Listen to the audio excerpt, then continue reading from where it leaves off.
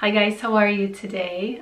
Today I'm going to share with you two beautiful books about flowers that I absolutely love. And if you love flowers as much as I do, then you will love these two books. They're beautiful, they're full of really helpful and interesting information, and they tell a beautiful story of a florist and a flower farm in Washington State.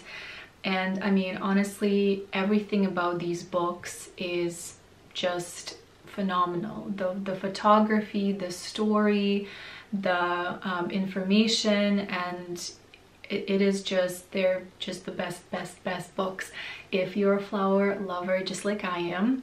And also, these books and the flower farm and the creator of it all, whose name is Erin Benzakein. She has an Instagram account, which is also really great. I will link it down below. And also, there's a season 2 of the show called Growing Florets on Magnolia Network, which I watched season 1 when it first came out, and I loved it. And I was hoping there was going to be season 2, and there is, obviously. And so that's a really great show to watch alongside the Instagram and the books, and just kind of absorbing the content because it's just so inspiring. So I will try to link the show down below as well. I subscribe to it through Discovery Plus, which I love. I love Discovery Plus and Magnolia Network and the show in particular, and I cannot say enough good things about Floret Farms and Erin's work and just the books. Okay, let me just start with the books, I guess, since I've been talking about sharing them with you. So I don't want to obviously go through every page because I want to have you be able to experience the books yourself, but I do want to just kind of quickly talk about the two books I have.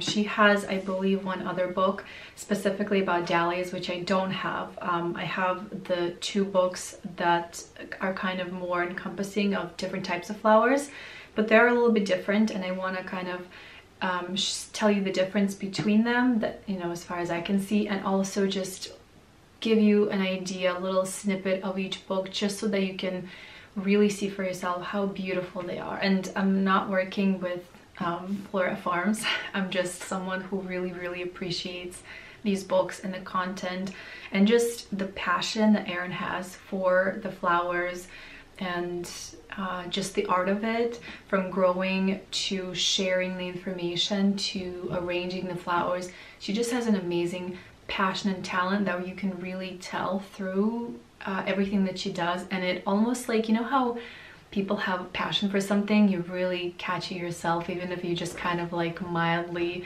were interested in something. I feel like that is her. And so even if you don't love flowers, if you just mildly are interested in flowers or just kind of think they're pretty, I feel like you're still gonna love these books and are going to get only more interested in the subject of growing flowers and kind of knowing more about flowers and arranging flowers. So this is the first book. It's called Cut Flower Garden, and this is the cover. And then this is, I guess I'll show you the second one. This is the second book, and it's called A Year in Flowers.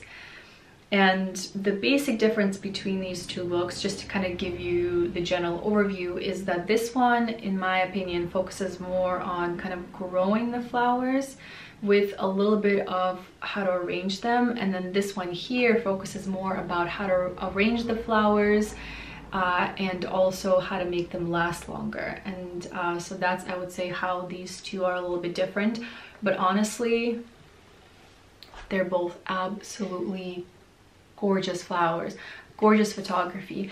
And when you're looking into like flower books, as I was recently, just because I thought maybe there's other flower books that I can experience and enjoy, and I'm sure there are, in fact there definitely are, but a lot of them tend to be kind of just repetitive and not very, there's not a storyline, there's not someone to kind of help to guide you through it so much. Obviously not all of them, but a lot of them I find are like that. And that they're still beautiful, but these books in particular, you just kind of feel like you're on this beautiful farm, because you sort of are, you're transported there in a way. And You are guided by Erin through different types of flowers, different ways to grow them, what kind of tools do you need, and it's just fascinating. Like, I'm not looking to start a flower farm, although if I had a couple of different lifetimes, I think I would be a flower farmer in one of them. But again, even if you're not looking to grow flowers necessarily on a large scale or even a small scale, it's just so fascinating and beautiful. There's just something so romantic about like a flower farm, which is probably why I love it. But so let me just show you a couple of flip through a couple of pages of the cut flower garden right now, just so that you can see how beautiful, you know, different pages are. And it is, I mean, I cannot again say enough good things about it. It's such a beautiful book that I feel like everyone should have in their home. And so the way this book is arranged is you have seasonal sections so that you can learn how to incorporate flowers, I guess, into your year, and the different flowers and the changes throughout the year, which is really, really nice because again, it's that kind of a story that Erin takes you on. And you can just tell the care and the love for flowers and the craft that she has, and it really shows through. And it's just a beautiful, beautiful, beautiful book. And in fact, as I'm looking on the back here, I'm reminded to tell you that it's a winner of the American Horticultural Society 2018 Book Award, and it's well deserved. It's an amazing, amazing book. And the second book I wanted to share with you is the one that's more about how to arrange the flowers and how to make them last longer. Again, so much information, so beautiful. You don't have to want to be a professional florist or flower arranger. I know that's probably not the term, but you know what I mean. You just have to, I guess, want to be taken on a beautiful journey. Flowers are so beautiful to look at, and I feel like also they're kind of calming to you as well.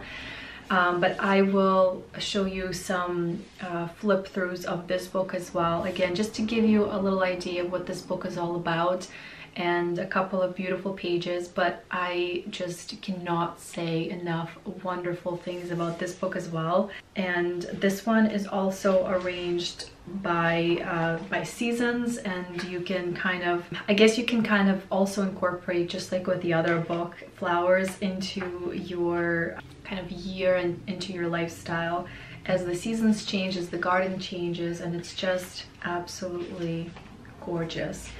I mean, it honestly makes me a little bit want to be a flower farmer just looking at these books, and I'm only flipping through a couple of pages.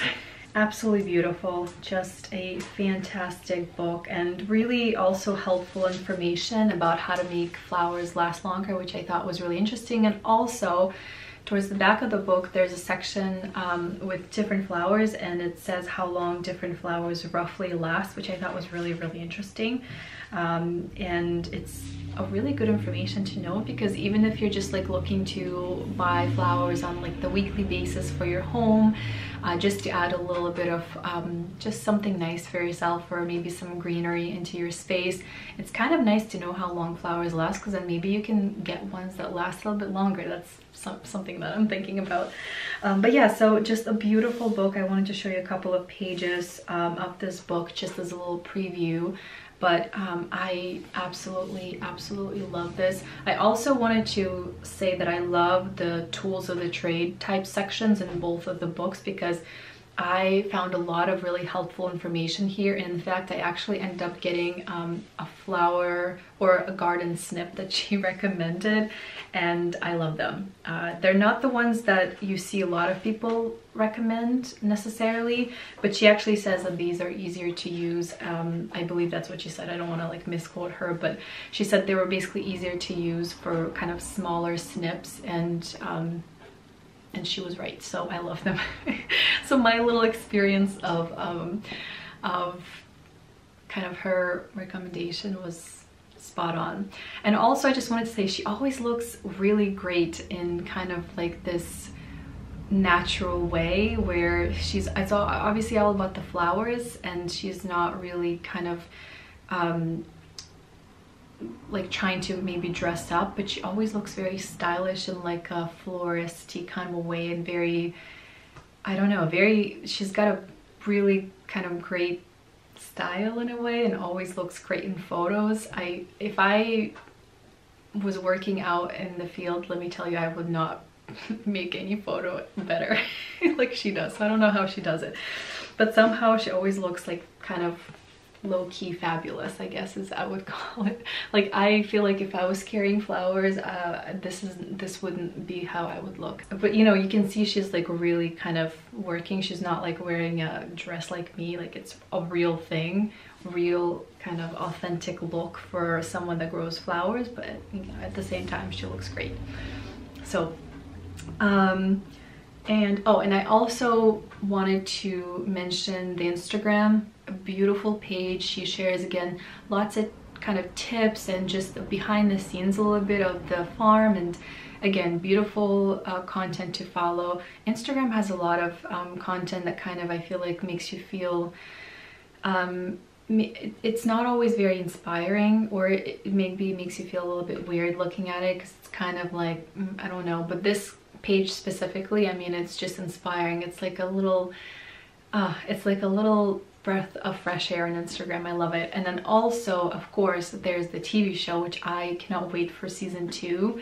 I actually just recently looked up if the show was renewed for season 2, and I just recently learned that it was, and then a couple of weeks later, I'm a little bit late on doing my research, but a couple of weeks later it's coming out with season 2, so that was great. So super highly recommend this show on Netflix. It's so interesting. It's a beautiful story of how she started the flower farm, and it wasn't all roses, coming up roses, what's the term I'm thinking of, but you know what I mean. It wasn't like all very easy in the beginning. There was a lot of like hard work, and it's just a beautiful story how she kind of decided that she wanted to do flowers. There's a story about her grandmother and how she sort of was an instrumental part about that decision, and then just the hard work that goes into it, the making of the book as well. That was part of the first episode, season. It's a beautifully filmed, like inspiring type of visual to look at, but there's also, you really relate to the people. They're very real as well. I mean, you can tell I love it. But also these books have very, very, very, very high reviews on Amazon. So I'm not the only one, and maybe you already have them. I don't know, I'm going on and on. You might already have these, but if you don't, these are great coffee table books. These are really just interesting to flip through. If you're like watching kind of TV or something, and you just in the background and you want something to focus on, you want something to read for a little bit, just, this is so calming and beautiful and interesting. I love them. So I just wanted to share 2 books that I love about flowers and flower farming, and one day I will have a cut flower garden or a flower bed or something where I will grow beautiful flowers, I'm hoping anyway.